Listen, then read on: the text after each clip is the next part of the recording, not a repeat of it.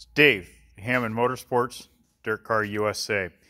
Hey, build season is coming up here, and a lot of you guys are getting new cars or redoing your old cars from last year, and you're going to go get them powder coated. One of the biggest things that we run into with powder coated cars is engines not running right, and what we find is a lot of times, like your grounds, when you powder coat, gets covered up and you lose a good ground.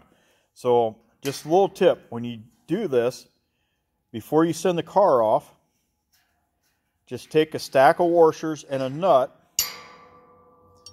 and put over top all your grounding points, so when you assemble the car, you have got good grounds.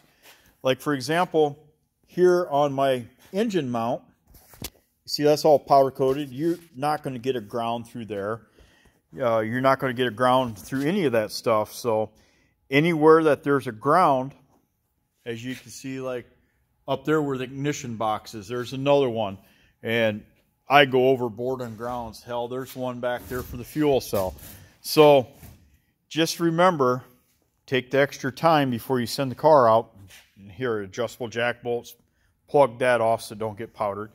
But just take the extra time, cover up all that stuff before you send the chassis out to get sandblasted and powder coated. You'll thank me in the end, because that will solve a lot of miss in an engine at higher speeds. So something I just want to point out again, doesn't take much. A stack of washers and nut, have a perfect surface for when you're done. I hope that helps, so that way you have a better 24 season.